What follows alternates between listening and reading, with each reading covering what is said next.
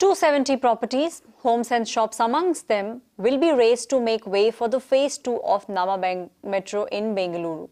The BMRCL has already paid about 640 crore rupees as compensation to property owners.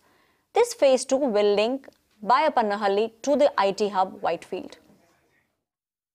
As far as Phase 2 is concerned, the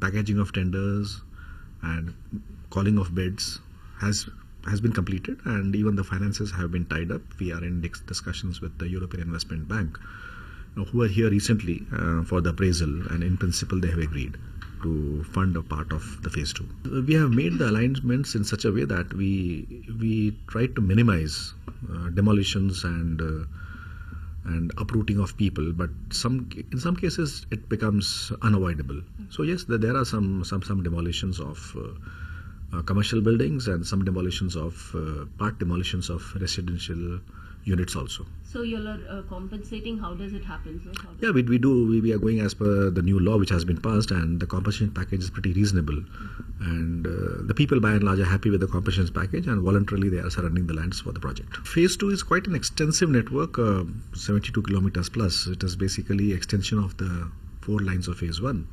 And there are in this the line towards north and the line towards the Whitefield area. From Baiyappanahalli it runs almost 16 kilometers and covers the entire Whitefield area, which happens to be the IT hub of the city. So it will be a big relief for the IT professionals working in that area. And second line takes off from Jayanagar and goes to Electronic City. Now, Electronic City also is an equally important hub, electronic hub of Bangalore.